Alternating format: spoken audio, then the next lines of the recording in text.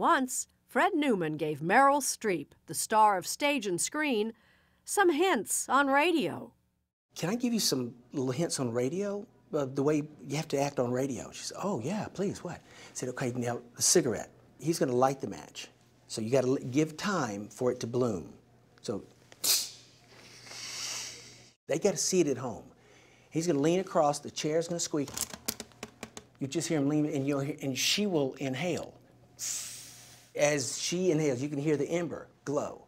Do you want him to wave the match out, or do you want to blow at them? She said, I would like to blow it out. So blow it out. She goes, I said, but what if you just opened your mouth and exhaled?